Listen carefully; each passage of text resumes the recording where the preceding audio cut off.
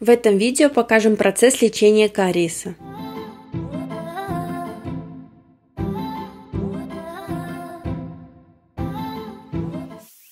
При лечении кариеса препарирование является важным этапом лечения зубов, так как только правильное его проведение исключает дальнейшее разрушение твердых тканей и обеспечивает надежную фиксацию пломбы.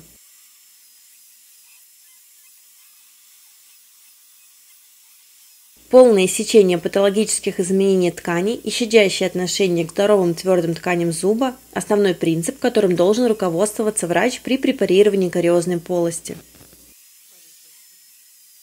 Независимо от локализации кариозной полости, существуют общие принципы препарирования твердых тканей зуба. Раскрытие кариозной полости.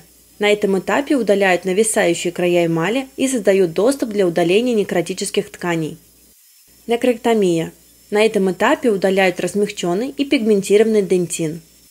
Обработка краев полости. На этом этапе обрабатываются края полости для создания качественного краевого прилегания пломбы и предотвращения сколов эмали и пломбировочного материала.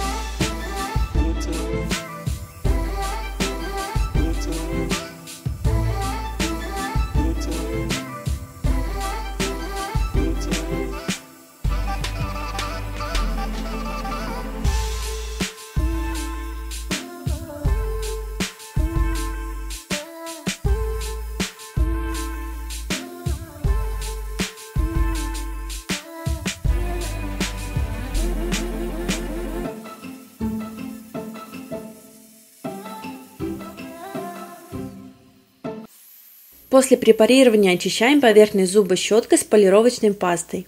Далее очищаем полость от остатков дентина струей воздуха и воды. После того, как полость зуба подготовлена, приступаем к установке пломбы. Выполняем обязательное травление полостью с помощью 37% раствора ортофосфорной кислоты. Подобная обработка увеличивает площадь участка полости зуба, который контактирует с композитным материалом. Раствор удаляет посторонние элементы неорганической природы, создавая идеальную сцепку с композитным материалом. Оставляем протравку на 30 секунд и тщательно смываем и сушим. Далее наносим бонд и распределяем его по всей поверхности кариозной полости. Это связующее звено между стенками зуба и пломбой. После нанесения компонентов адгезивной системы просушиваем поверхность слабой струей воздуха. Засвечиваем бонд полимеризационной лампой. После этого послойно вносим композитный пломбировочный материал. Каждую порцию материала засвечиваем полимеризационной лампой в течение 10 секунд. Каждую порцию тщательно конденсируем и притираем к стенкам зуба.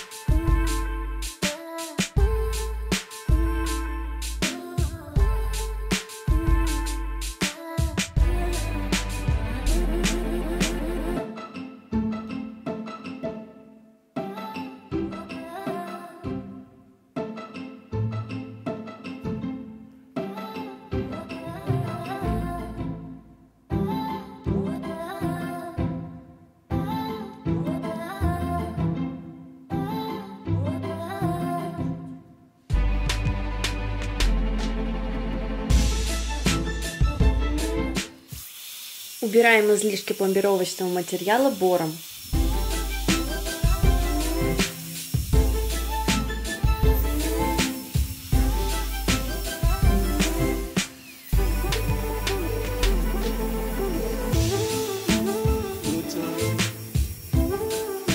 В завершении проводим шлифовку пломбы шлифовальным диском и резинкой. Полируем пломбу щеточкой с абразивной пастой. От успешного проведения данного этапа лечения зависит уровень комфорта пациента при смыкании челюстей. В идеале не должно возникать ощущение, что в зубе есть что-то инородное. Пломба должна полностью сливаться с зубом. Чем лучше выполнена шлифовка, тем меньше зубного налета будет скапливаться на запломбированном зубе. Спасибо за просмотр, подписывайтесь на наш канал, мы публикуем много полезных видео по стоматологии.